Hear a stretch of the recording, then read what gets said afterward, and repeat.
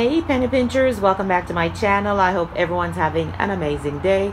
This is your glamorous penny pincher Shalomi, and today I am going to upcycle this topiary plant. I'm not sure, you may remember it from one of my previous hauls.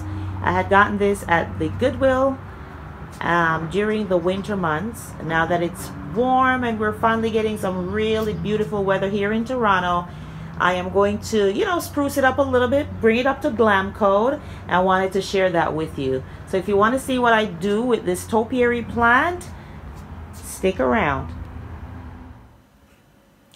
Okay, penny pincher, so I have gotten some green moss.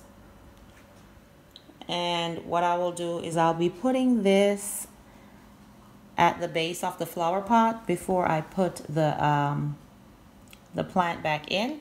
I got these at Dollarama and they were $3 a pack. So yeah, green moss. So I'm just going to put it in the planter. I've already spray painted it, and then we'll be ready to go. So here's the flower pot. I spray painted it white, and then that's the bottom of the topiary tree beside it.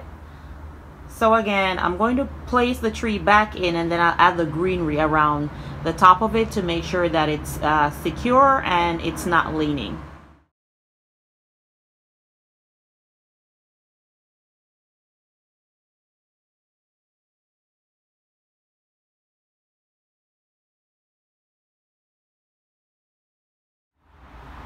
And here is the finished product, penny pinchers. It is all done, and it's sitting by my front door on my front porch. All I did was spray painted the flower pot white from that brown color it was in, and covered that brown foam that was at the bottom of it with the moss from the Dollarama. I think it turned out great. Leave me a comment in the comment section below. Let me know what you think about it. And I will also be doing a total refresh on my off my front porch, so look out for that video.